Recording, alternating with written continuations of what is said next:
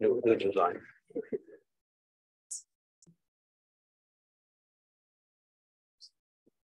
Hello, everyone.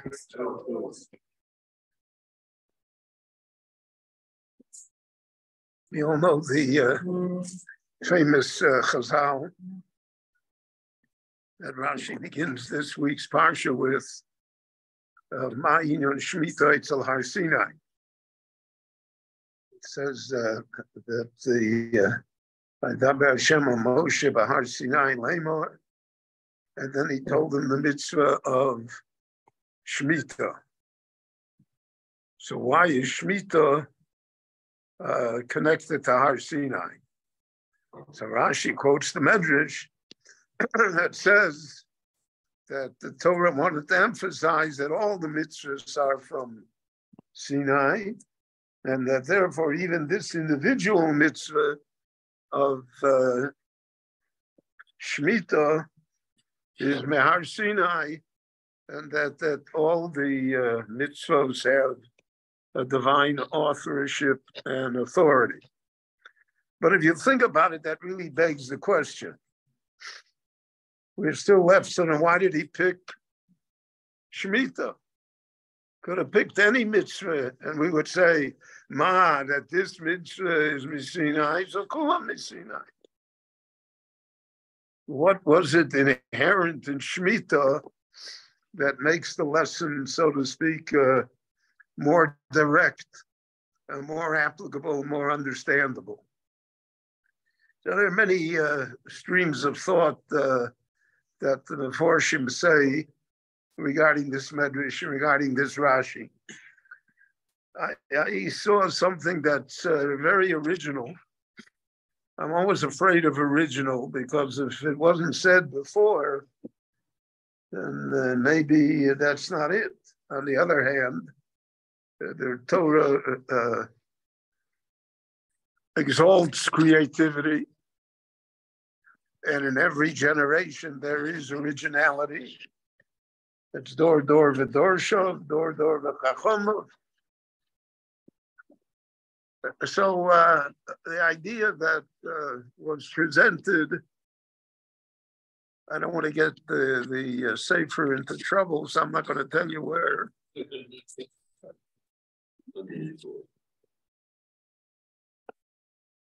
Shemitah is different than any other mitzvah in the Torah,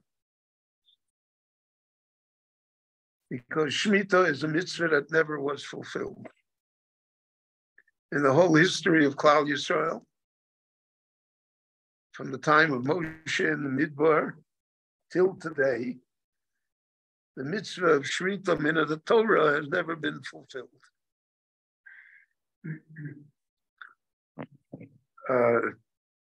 The Gemara points it out that the 70 years of Golus was because of Shemitah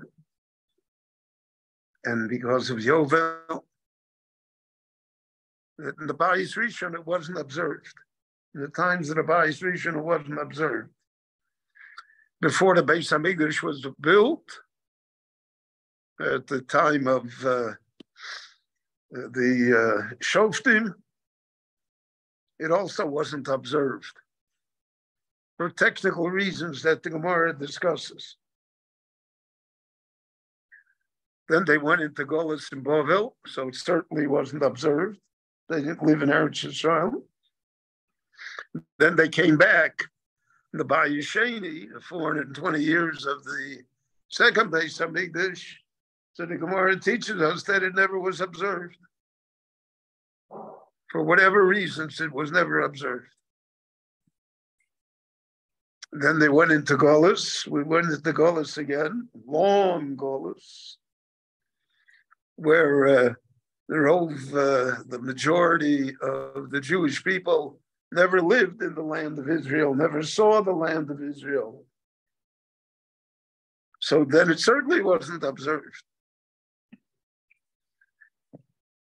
So we would say that it's a mitzvah that has no practicality. mitzvah never was observed for thousands of years.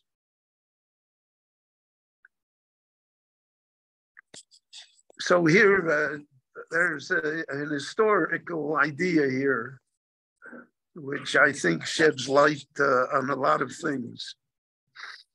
The Rabbanan wanted to make a memorial to Shemitah, even though it wasn't observed, even though Shemitah was not midoraisa, because you needed a majority of the Jewish people living in Eretz Yisrael. Some say you needed the Beis Hamikdash and all sorts of technicalities. Nevertheless, the concept of Shemitah, the concept Kili Kol Haaretz, Shov Haaretz, Shabbos LaHashem, that concept is so glorious and so applicable that we cannot just ignore it. We cannot say that the Torah didn't intend us to know it and to appreciate it. So therefore, the Rabbanan made Shemitah Midrabbanan, that even though the technicalities of Shemitah Min Torah are not present and are not being fulfilled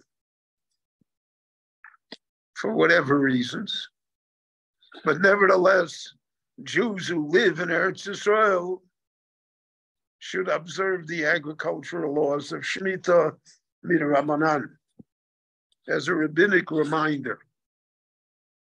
And part of the idea of all the mitzvahs Midrabbanan was to remind us of the basic idea that the Torah wanted to communicate.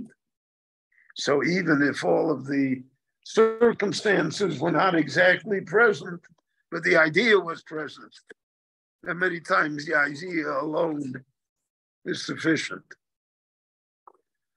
So it really took till our time, meaning till the 19th century, for this to come into any practical application in Jewish life. And in the 16th century, in the 1500s, when there a substantial Jewish settlement occurred in Eretz Yisrael because of the Golei Sfarad, so the question arose, should they observe Shemitah? Whether the Shemitah Rabbanan applied to them or not. And there are different ideas in the poskim. But as a practical matter, again, it hardly applied because Jews didn't own the land and they didn't raise the crops. And therefore, it became an esoteric scholastic idea. The change came in the Jewish world in the 19th century when Baron Rothschild, Edmund de Rothschild, created his colonies. He created 39 colonies, and today they would call them settlements, God forbid, throughout the country. And he created the Carmel Wine Corporation and a winery, and he created a company to distribute fruits and oranges, etc. So he began his work in 1892. I'm sorry, no, 1872. In 1879 was a Shemitah year. Now, there's a machlokes in the Gaonim as to the count of the Shemitah. That's what makes it so fungible.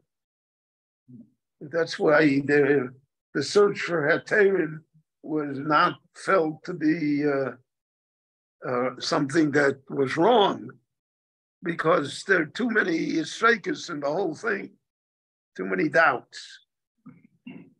So how do we know when the Shemitah year is? First of all, it's a machlokes in the Gemara whether the Yovel year counts as year 50, and then you begin the next Shemitah cycle in the 51st year, or whether year 50 is year 1 of the next Yovel, of the next Shemitah Rev. So it's clouded. So there was a consensus of the Gonim in Eretz Yisrael as to what year should be. Most of the poskim held that year had the potential to be the Shemitah year. So in 1879, the farmers who worked in the vineyard of Baron Rothschild and in his colonies, they wrote him a letter and they said that this year is Shemitah and we don't work on Shemitah, so just send the check. The Baron was very upset. What do you mean? What do you mean they're not going to work? And for a year and a half, the project is going to lie fallow. Nothing will happen, and I should pay for it. So he threatened to close all the colonies. He's going out of the business. He doesn't need it. Rabbi Shmuel Moelever, who was the Rav of Bialystok, and who was a driving force behind the Chovevei Tzion organization, which was allied with the Baron.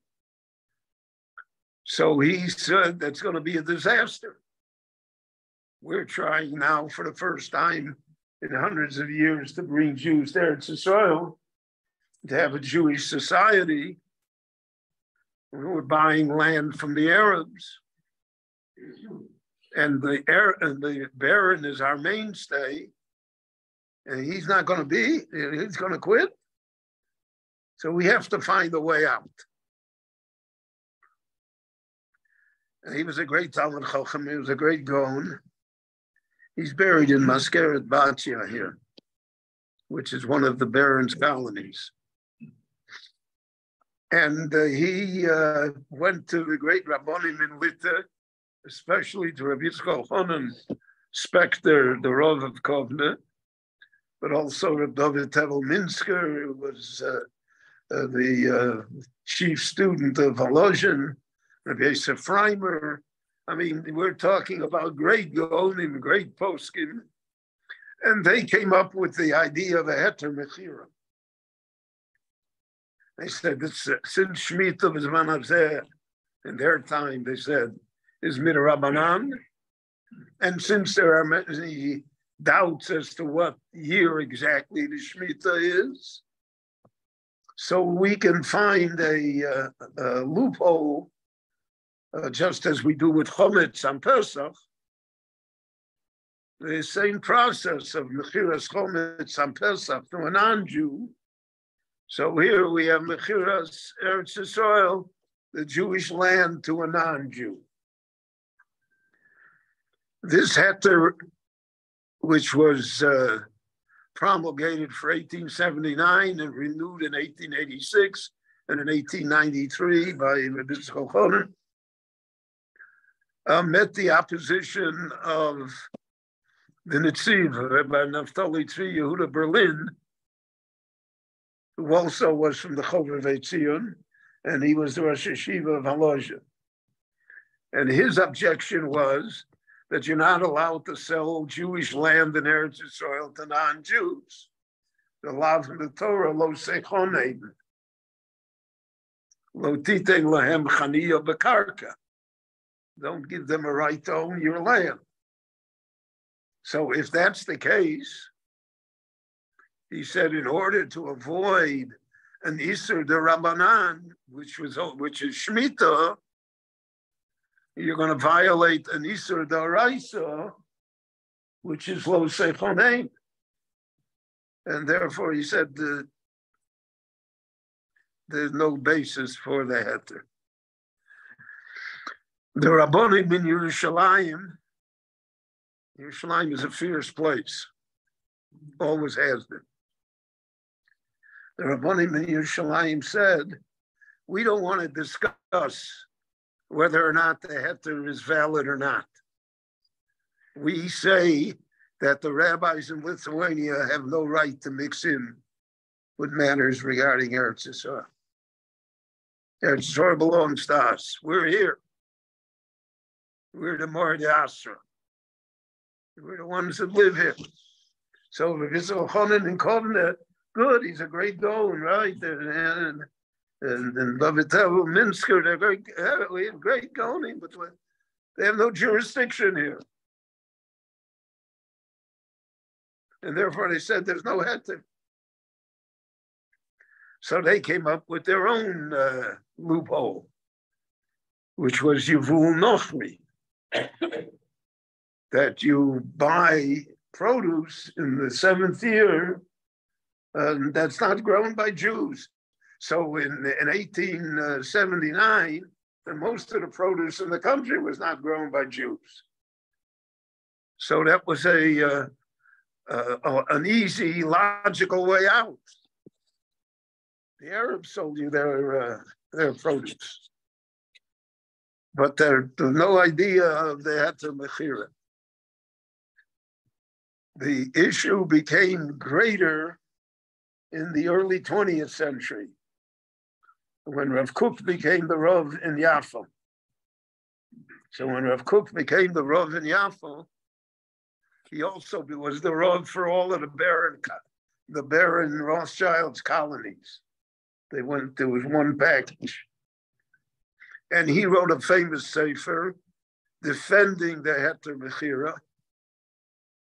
It's called Shabbos Haaretz, which is probably one of the classical sforim on Hilchos Shemitah that exists until today. And he defended the heter. And later on, when he became the Rav Haroshi, first of Palestine then, so he, since he was in charge of the chief rabbinate, he instituted that heter into the policy of the chief rabbinate, and it remains until today that every Shemitah there's a heter mechira, etc. There are a lot of controversy regarding it, and the economic and agricultural scene has changed drastically from what it was in the 1800s. And therefore, it's a real problem that we grasp with today.